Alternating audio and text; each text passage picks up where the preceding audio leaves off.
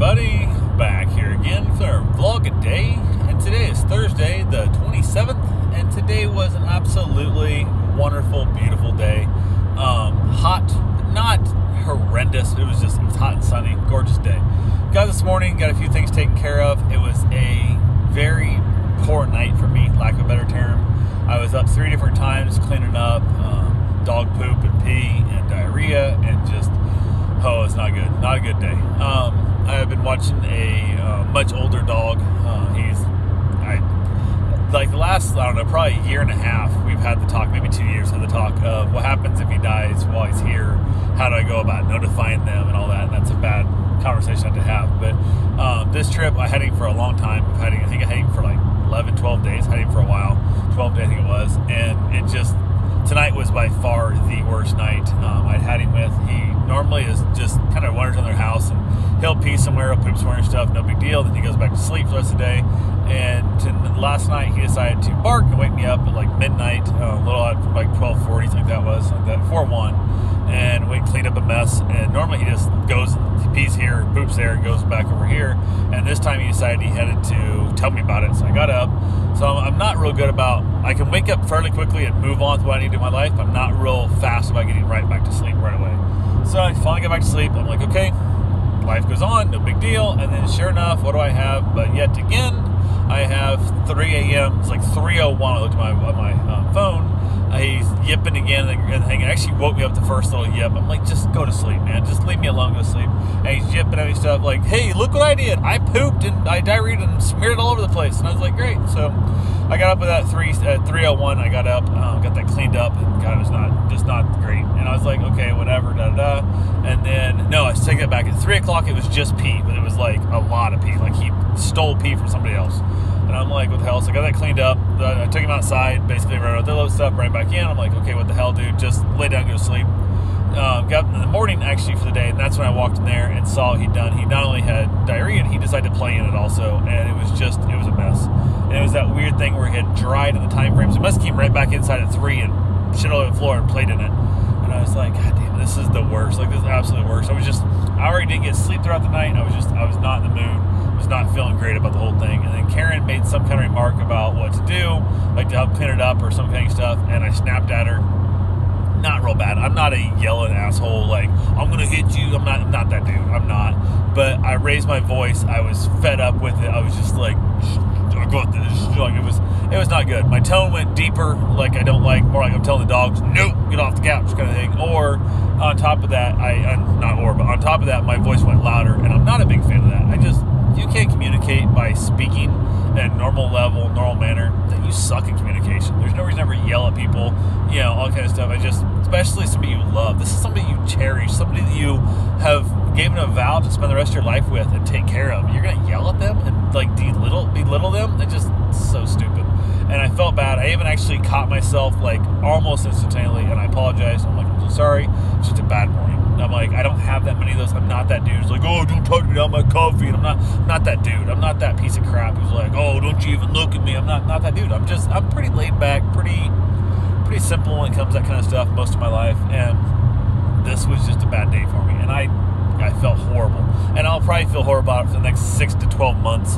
Maybe in 5 years now, it'll pop up in my head. I'm like, remember that time I yelled at you about the dog shit on the floor? I was just like, because that's who I am. I overthink everything. I play things back in my head 1,000 times an hour and absolutely beat myself up for shit I did. Like, I burnt some pizza here a few months ago, and I started at 450 instead of 400, and the pizza came out toasty. We ate it, but it shouldn't have been eaten. I should have just said, hell, I should have punished myself and made myself walk to go get Chinese or some stupid shit. But I still am annoyed and pissed off that I let that pizza. I made such a dumb mistake by putting 450 in the oven instead of 400, and still annoys the shit out of me that happened. So, got that taken care of, and I was like, what the hell? And I don't know. The dog's older, his smells are not great and stuff, so I said to hell with it. So today I decided I was going to air sterilize my house. I've had too much. It's been here too long. I'm ready for to go home. And I took the bird out, took the dog out, and Bruce out, and myself, and my laptop, and my iPad, and cigar, and I was like, we're just gonna sit outside for the next 6 hours. So went out there, turned on the air purifier, ran in the bathroom, turned on the fan so it blew around the whole house. Normally you put it right in front of the cold air vent.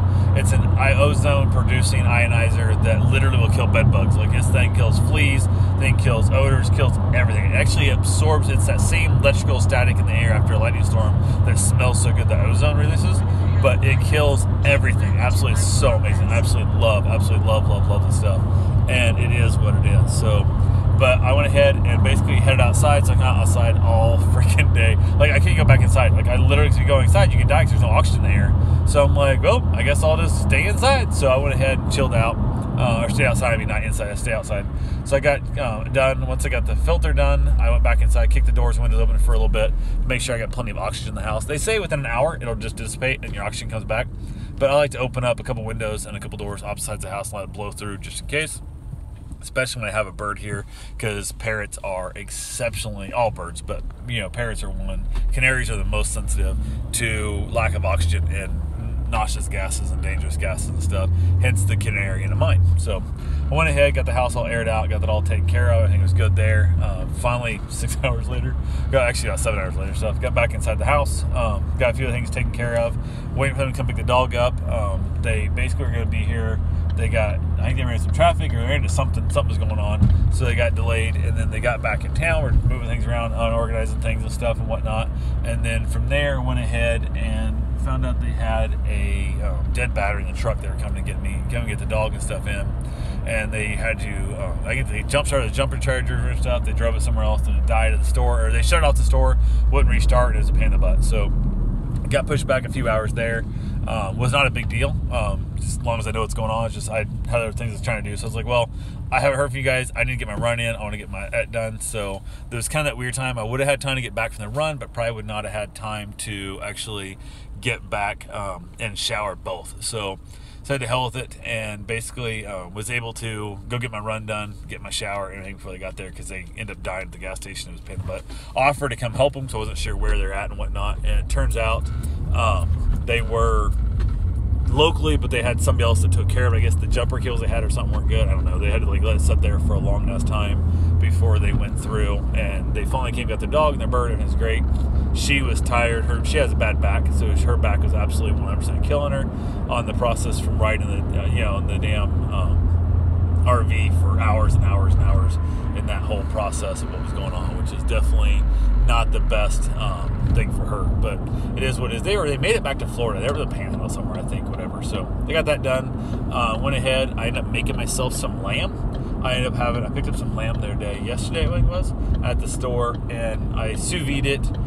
115 degrees. Actually went to 116. I thought, well, 115 is, absolutely is what they consider medium rare, and 120 or rare. 120 is medium rare. So I knocked it out to 116, and then I charred it with my new torch, which I bought it for sign making and doing actual work, but I thought, hey, I can also use this to char my meats and see what happens. And I'm a fan of lamb.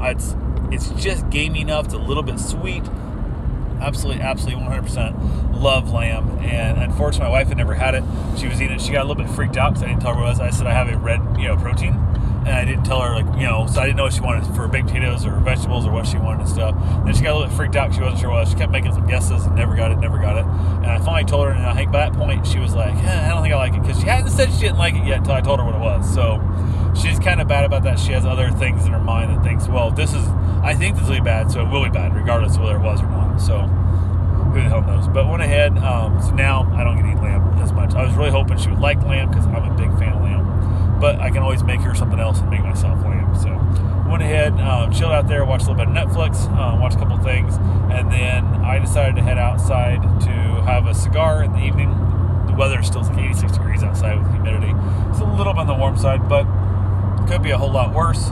Went ahead, enjoyed the night, headed in, watched a little bit of the TV show Don't, which is on Netflix. I think it's Netflix, Hulu, maybe Hulu. It's just a really dumb, family and friends type show. It's a little bit of a adult version of the old game show with the kids with the slime. I don't know what it's called, but it's dumb. Just turn your brain off and laugh kind of thing, which is what we did. So called that for a night. Oh, my DVD player is also dying. I got my DVD player. I turn it off, and the damn thing doesn't actually shut off, and it stays on. And then you can't turn it back on until you unplug it and plug it back in. So I'm gonna have to order a new one or stop by a Walmart somewhere and buy one. But probably do the research, set it online, and just say hell with it. Although that leaves we don't have anything to watch this weekend. So, or I guess worst case scenario, call back there and just plug it in and out every time. But that's all I got for right now. I will talk to you guys tomorrow. Have yourself a safe, wonderful day. Thanks for watching.